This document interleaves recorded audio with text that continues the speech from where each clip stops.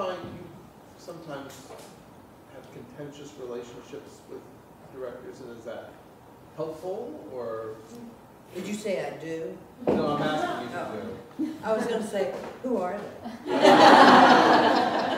What have you heard? I have sort of love affairs. I kind of have, not love affairs with Greg, that's not, but I have almost a parent-child relationship. Actually, that's probably the best way to describe it. Because I do want to please, and yet,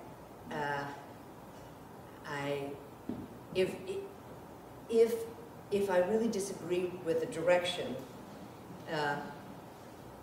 I always have to explain in great detail why I have chosen to do it that way, why I have thought about it a great deal. It wasn't a whim. I had given it some thought.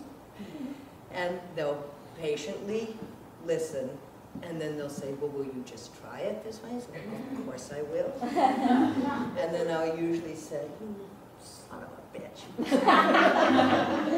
and sometimes they'll say, you were exactly right, and that's not the way to go. But I will really give it my best shot.